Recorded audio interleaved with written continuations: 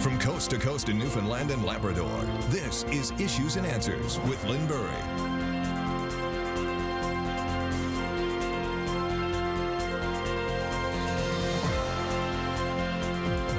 Hello, I'm Michael Connors. Welcome to NTV's Issues and Answers. Lynn Burry is off this week. This week, we continue our series of interviews with candidates running for Mayor of St. John's, and we are joined by Renee Sharp. How are you? And we are also joined by Heather Gillis, who is NTV's Municipal Affairs reporter. So first of all, I believe you're new to the political arena, so why don't you introduce yourself to our viewers? Yeah, so my name is Renee Sharp. I am new to the political arena, but not new in our community. I've been working hard for my whole life, actually working closely with community organizations whose priority is everyone's safety here in St. John's. So I'm well known in the community. I'm well known as a women's self-defense instructor, as a welder with the Ironworkers Union, and well known in the arts and community organization. So that's a quite diverse range of background that you have. How do you think those different experiences will help you become mayor of St. John's? Absolutely. So I know exactly what the people's needs are on the ground level. I work with grassroots organizations who know exactly what people's needs are in the city. And so that makes me an excellent candidate for a mayor who knows exactly what our city's needs are from the ground up. So to be able to take people's concerns and voices to the city level and have better representation of the working class, of, again, other people who don't feel so represented on the city level, to see me in there will give encouragement and hope. And with my organizational skills within the community, that makes me an excellent leader for someone who's running for mayor. So I think I'm prepared. Yeah. Many people who jump into municipal politics start at one of the councillor positions. So why did you go straight for mayor? I went big. I went big because there's big changes to be made. I see a gap, and I want to fill that gap with my experience again with the community.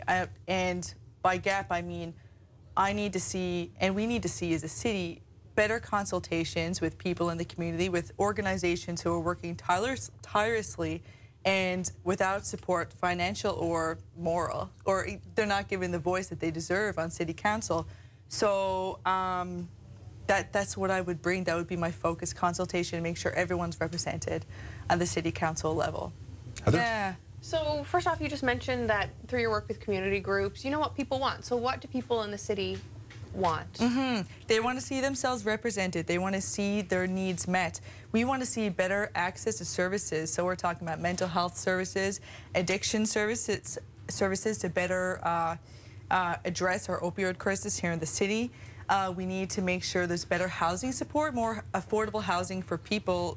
Just generally, the population of St. John's are suffering from expensive rent that hasn't gone down to meet how our economy has gone down. People are struggling, and what I'm hearing is a lot of frustration and just a need for their voices to be, again, raised at city level, and to see action being taken, and less hoops to jump through and more transparency. How do you think the city can deal with things like the opioid crisis? Because that's generally a provincial issue. It is, but in the city level, we need to make sure that organizations that are working with harm reduction models, as in reducing the harm for people who are using drugs, we need to better support those organizations because they are in our city. Our city center, we are seeing overdoses. That is our business. It is our responsibility as a city council to better address that issue and to better support, again, the organization that are working towards supporting people who are struggling, again, with addictions, with the mental health issues, because that is a community issue here in our city. And when we help people who are struggling, that saves us in so many ways, economically included. When people are safe, we save money. You know what I mean? When people have better access to services, crime goes down. And when problems are taken down in our city, we are just better taken care of financially, morally, and it's good. Yeah. So we've seen steps from the province on that issue, such as the naloxone kits, and they've been doing the pop-up tents. But what specifically can the city do you think, to help out with that? Yes, so we don't have to look very far to cities who are doing it right when it comes to their opioid crisis and their drug crisis. So Vancouver, as we know, and Toronto just recently had their safe injection sites. Again, you're right, it's federal and provincial funding with that, but we need we do need to bring attention to the fact that we do need safe drug injection sites in our city. And me, as a mayor, would make sure we are working in collaboration with people who can make that happen, because that is a priority. People's safety is a priority. And that's a good question. Yes, so groups like the AIDS Committee, I believe, already do needle exchanges and things like that. But so what do you mean by a safe injection site? You think there needs to be actual sites where people can go? Or at least a safe place within those organizations to be able to use in a safe way, right? So we're talking about SWAP, the Safe Work Access Program. We're talking about SHOP, the Safe Harbor Outreach Program. And so people who are already working with at-risk populations that are using drugs, we need to be able to say, okay, so here are the naloxone kits, which is a preventative thing, which is to help someone who's overdosing in that moment. Here are the safe boxes where you could put your used needles, and those are important. But what I'm talking about is we need preventative measures to help support people with addictions. So Safe Access Program, SHOP, and other programs that help people with their mental health and addictions issues, that's preventative. We're going to make sure people are taken care of before they go ahead and use drugs in an unsafe way, right? So, good question. Yeah. Just on another thing, you stress a lot in your platform. You stress that you will do actual public consultations. So what do you see right now about what the city is doing that's not an actual public consultation? How do you want to change it and improve it? Well, when we see public consultations, usually we see a lot of hoops that people have to jump through, a lot of inaccessible information, and it takes years before ideas can come forthright. So when we talk about actual consultations, I'm going to be talking about me working in consultation with the incredible knowledge that already exists on City Council, that plus the new knowledge that's about to come in, and saying, listen, we need to, in a very serious way, get rid of the barriers between us on City Council and the community organizations who are working hard, and make sure all those barriers are taken away when we do consult with each other. So, for example, we need better consultation with the Indigenous community in our city. They are not represented in any way on City Council, and they are trying very hard, right? So we would make sure to have real solutions to better visibility and better raising of the voices and concerns of our Indigenous population here in St. John's. Again, better transparency and consultation with people who are trying to start small businesses. We need to make sure that the bureaucracy is a lot easier than it is right now, because, again, a lot of barriers to being able to get a small business up and started. And there's so many vacant spaces in our city that could be used for small businesses, for businesses that already exist that are just not being used. So why? So better consultations means making sure that our underutilized spaces are revitalized and are accessible for people who are trying to start their businesses, and to work in consultation that works, not in a way that's going to take a few years, not in a way that's really unclear what you need to do exactly to start a small business or to continue your business in a way that's fair for you and your employees. So just making sure the transparency is there. As me, as a person who's running for mayor, be clear about what my intentions are, and transparency as a city council to say, this is exactly how we can help you start your small business. This is exactly how we can help you move your community organization along. This is how we can support you. What do you need from us? A better back and forth dialogue that people can feel good about and not jaded about, because people are feeling pretty left out right now, and City Council is not okay. So. Heather?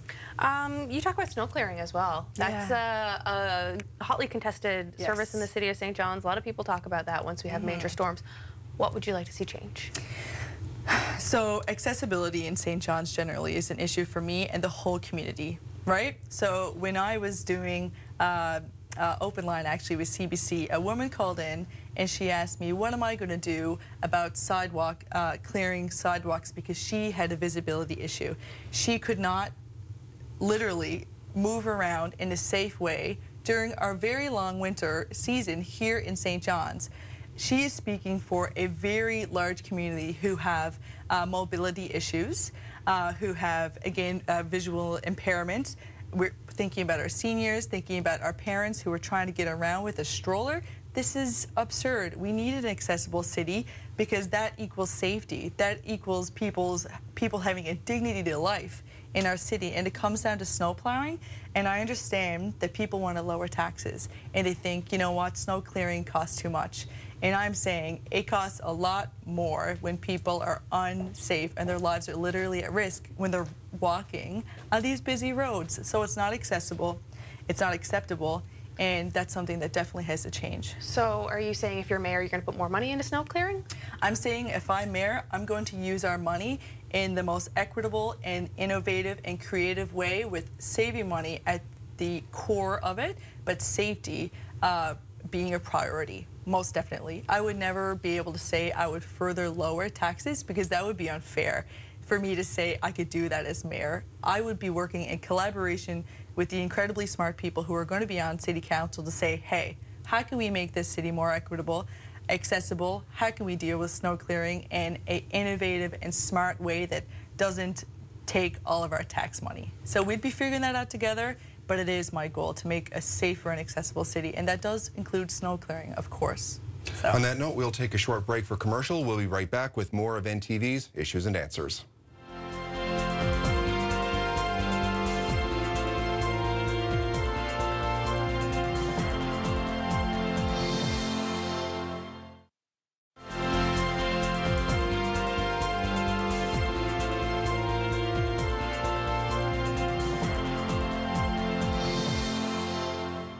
Welcome back to NTV's Issues and Answers. Our guest once again is Renee Sharp, who is running for mayor of St. John's. I want to go back to something you said just before the break about taxes, because Andy Wells is running on a platform of cutting spending, cutting taxes. Danny Breen is running more on a platform of holding the line. But I guess, what do you believe in? Are you actually looking to increase spending? No. My plan would be to keep costs as low as possible, knowing that the costs, the taxes are as low as they have been in 2015. So my focus would be to spend, again, the money in a more, in a way that's more creative and makes more sense for people's needs to be met generally. Because I'm hearing people are frustrated, obviously, with how our tax money is spent. And I understand those frustrations when we actually don't know where exactly our tax money is going, and that's where transparency comes in. We need to be really open with how exactly we're spending our money. I would not promise to lower taxes because that's just not something that is feasible. That promise is something to get you votes, and I understand that. But I am transparent in the way that I would run this city in collaboration with the council, and I'm saying I would keep them as low as possible. And when we talk about cutting taxes, that's very dangerous, because what are we saying? Are we going to cut taxes? Are we going to cut this funding that goes towards, again, snow clearing? Are we going to cut the programs and money that goes towards after-school programs? Are we going to, you know what I mean? And I'm not interested in cutting city services that benefit our constituents. So I'm saying spend the money smarter and in collaboration, again, with what the people's needs are. Smart spending. You and I have talked about this before, but I just want to talk a little bit about women in politics. Only 7 women elected to St. John City Hall since 1925. You're the only female candidate for mayor, so how do we get more women's voices on council? Well, you know what? A big part of why I ran, again, I said there's big changes that need to be made, so I stepped up. But was I ever inspired by the other women who are currently running to have a seat at the city council? I'm so inspired by Maggie Burton, who's running for council at large. I'm so inspired by Hope Jameson, who's running for Ward 2. So inspired forever by Sheila O'Leary, who's currently on council and running for deputy mayor. And the other woman, Heather, what's her? Debbie Hanlon is running as well. Yeah, she just put her name in the hat. So, but I know there's 5 of us in all who's running for council, and I am so inspired. It's an exciting time, and people are excited. And what I'm hearing is new hope, a renewal of hope with the city council. Again, better representation is crucial when we talk about a fair city council.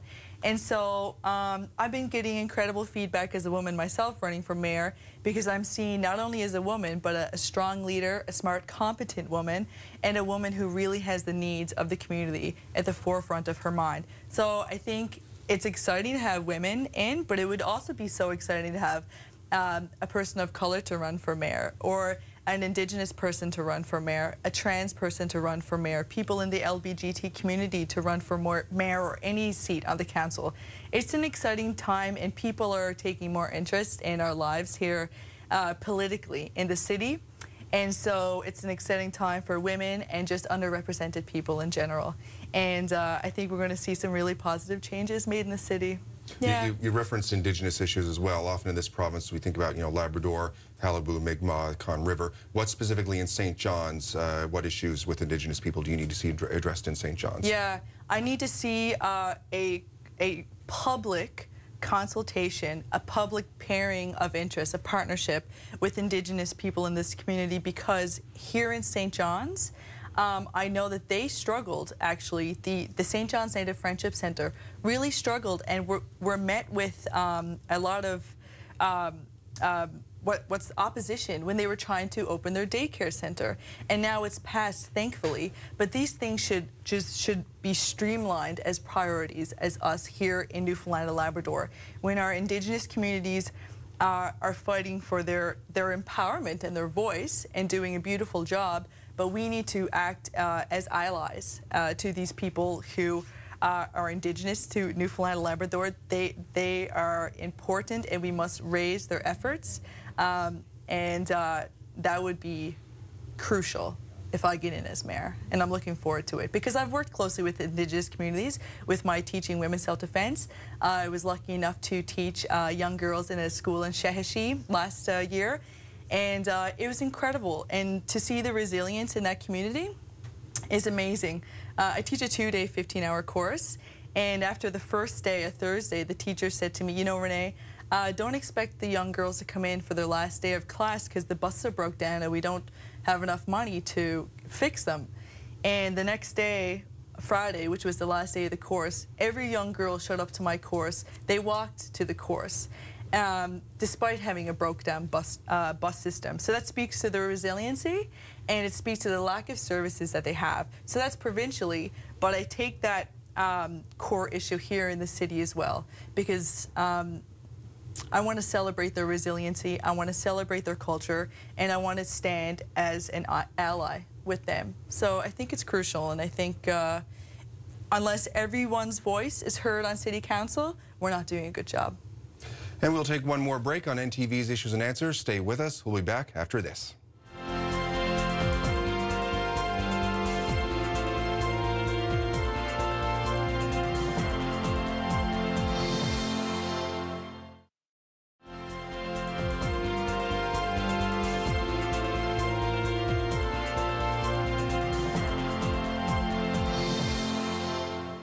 Welcome back to NTV's Issues and Answers. Our guest once again is Renee Sharp, candidate for mayor of St. John's, and our next question comes from Heather Gillis. So you also mentioned urban design and planning in your platform. What would you like to change on that aspect in St. John's? Absolutely. I would love to work in collaboration with city planners who have a more exciting vision for our city that helps us develop economically, helps us develop better with the arts, helps us, I want a revitalization and better use again of the empty spaces that are in St. John's. So I would make sure we're working again in close consultation with the experts who are on the ground working to make a more accessible city again, more accessible again for just people, their communities, local businesses that exist, new businesses that are trying to get started off the ground. So again, I would be working with the experts who have a more equitable and with economic development at the forefront of their mind, a vision for our city. And I think that could be really good. The vacancies downtown are partly a result of a downturn in the economy. I mean, what can you actually do to turn that around? Oh, totally. I would work harder to create some incentives for people to use those spaces. So when people own those buildings, they actually had to pay less taxes when those spaces are empty. That's not an incentive to rent out your space, right? So we would work both with the building owners and work with the people who want to take up space in those buildings and create incentives like, again, a more clear instructions on how exactly you proceed to start a business. So again, the transparency and how to work with the people who are on city council. And basic services that need to be improved, like the snow clearing. When people are starting a small business, or when people have their existing businesses and there's no snow clearing in front of their business, that's bad. So when we talk about just like a more exciting time and a more accessible time to start businesses and to use these spaces, I think would be good. And to focus on the services that we need, again, for the people who are looking for services like counseling services, again, in regards to addictions and mental health, to get their community organizations in those spaces. I would work with whoever I need to work with to make that happen, and again, to revitalize our downtown center, because it's an exciting time and it will happen. Well, on that note, we're right out of time. Renee Sharp, thank you very much for joining us. Thank you so much. Thank you. And thank you to Heather Gillis. Thank you. And that is it for this week's edition of NTV's Issues and Answers. Nominations have closed in the race for Council of St. John's, and the election happens on September 26th. Enjoy the rest of your weekend.